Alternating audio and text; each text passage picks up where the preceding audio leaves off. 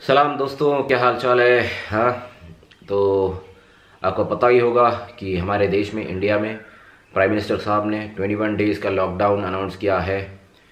तो आप इंडिया से हो चाहे किसी भी देश से हो, आ, मुझे एक दोस्त के नाते, एक भाई के नाते यही कहना है कि आप घर के अंदर ही बैठिए और ट्राई कीजिए कि घर से बाहर मत निकलो।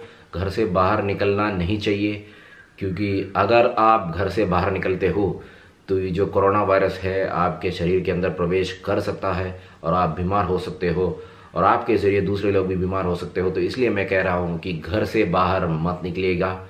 ये एक रिक्वेस्ट है, घर से बाहर मत निकलिएगा, घर के अंदर ही बैठिए। और हम लोगों को, दुनिया वालों को इस कोरोना वायरस को कैसे भी हराना है, क्योंकि अगर हम हरा नहीं पाए, नहीं ऐसी सवाल तो नहीं होता, हम लोग इस कोरोना वायरस को हराएंगे और हम लोग जीत जाएंगे और वापस दुनिया में खुशहाली फैल जाएगी। इस कोरोना वायरस को कैसे भी हराना होगा, तो घर से बाहर मत निकलिएगा। दोस्तों, मैं हूं अशोकन, इंडिया का सबसे बड़ा UFC fan. Welcome to my channel.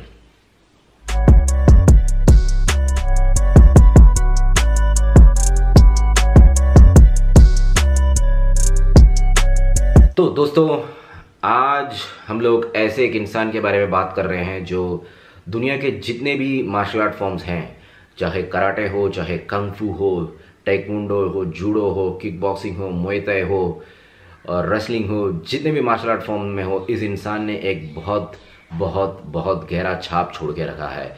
हाँ, मैं ब्रूस ली के बारे में बात कर रहा हूँ। वो एक्चुअली हांगकांग से हैं, हांगकांग चाइना से हैं। वो एक, जानते ही हैं, वो एक फिल्म एक्टर हैं, वो एक मार्शल आर्टिस्ट हैं, वो एक फाइटर हैं, वो एक ट्रेनर हैं, फिलोसोफर हैं, एक बहुत फंटास्टिक वंडरफुल इंसान हैं। देखिए, ब्रूस ली के बारे में अगर आप बात करें तो ब्रूस ली का ओरिजिनल नाम है ली जुन फान, ठीक है। तो ब्रूस ली आप जानते ही हैं आज इस दुनिया में नहीं है, तो बहुत पहले रहा करते थे, तो आज दुनिया में नहीं है अनफॉर्चुनेटली। मगर चाहे उस ज़माने की बात हो या आज की बात हो, वो ऐसे एक इंसान थे जो वक्त के बहुत ही आगे निकल चुके थे और बहुत फिजिकली और बहुत मेंटली उनका सोचने का तरीका बहुत ही एडवांस था। देखिए, मैंने कहा था कि आज जितने भी जो मार्शल आर्ट फॉर्म्स हैं, जितने भी फाइटर्स हैं, और मैं कह सकता हूँ कि ब्रूस ली उन सबका बाप है, ठीक है। और जो आज ये बात हो रही है, जो UFC की बात हो रही है या मिक्स मार्शल आर्ट फॉर्म्स की बात हो रही है, ये एक्चुअली ब्रूस ली के फिलॉसफी, ब्रूस ली के ख्यालात से ही उभर आई है। ये जो मिक्स मार्शल आर्ट्स का आइडिया है ना, जो UFC का आइडिया है, ये ब्रूस ली के सोच से ही पैदा हुई है।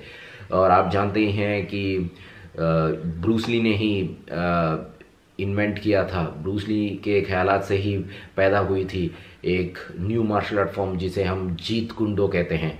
जीत कुंडो में यही तो है जो ब्रूस ली का कहना था कि उस ज़माने में क्या होता था दोस्तों, लोग एक ही मार्शल आर्ट फॉर्म्स को पकड़ के बैठते थे। तो ब्रूस ली को लगा कि ये गलत है, क्योंकि एक फाइटर को अपने कन्वीनियंस के हिसाब से, अपने सराउंडिंग के हिसाब से, अपने सोचने के हिसाब से कोई भी मार्शल आर्ट फॉर्म यूज़ कर सकता है अपने जो प्रैक्टिकल के इशू के हिसाब से।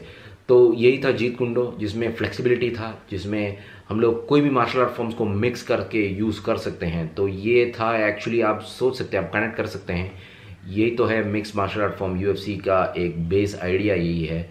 तो इसलिए मैं कहता हूँ कि ब्रूस ली एक बहुत ही वंडरफुल आदमी थे, वंडरफुल इंसान थे। ऐसा एक आदमी पैदा हुआ नहीं है, अभी है भी नहीं और होएगा भी नहीं। तो इसलिए मैं कहता हूँ ब्रूस ली किंग है, ब्रूस ली एक बादशाह है, ब्रूस ली शहंशाह है मार्शल आर्ट वर्ल्ड के। और ब्रूस ली के बहुत ही मज़ेदार इंटरेस्टिंग फिलोसफी थे। फिलोसफी मतलब हुआ ख्यालात, सोचने का तरीका। उसमें से एक आपको बताता हूँ। देखिए, ब्रूस ली का कहना था कि हम मार्शल आर्टिस्ट को, हम लोग फाइटर्स को जो है एकदम पानी जैसा होने गया। तो आप लोग सोचेंगे पानी और मार्शल आर्ट फॉर्म्स में क्या ताल्लुकात है। देखिए, पानी को अगर आप ध्यान से देखिए तो पानी दो तरीके से हो सकते हैं। अगर आप एक नदी को देखें, रिवर को देखें, तो पानी एकदम शांत से बहते रहता है। तो एक फाइटर को ऐसा ही होना चाहिए, एकदम शांत देखने का है, परखने का है।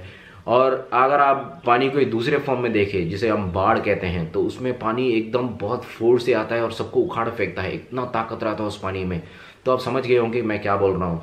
एक फाइटर को, एक मार्शल आर्टिस्ट को भी ऐसे ही रहना चाहिए, कभी कभी एकदम पानी जैसा शांत और कभी कभी एकदम बाढ़ जैसा उखाड़ फेंकने की जैसी ताकत हम में रहनी चाहिए। तो एकदम इंटरेस्टिंग मज़ेदार फिलॉसफी है। तो ब्रूस ली के बारे में ऐसे बहुत सारे फिलॉसफी हैं और वो एक वीडियो में तो मैं कह नहीं सकता, क्योंकि ब्रूस ली खुद से एक बहुत बड़ा किताब है, ब्रूस ली खुद से एक बहुत बड़ा कॉलेज है, एक बहुत बड़ा यूनिवर्सिटी है।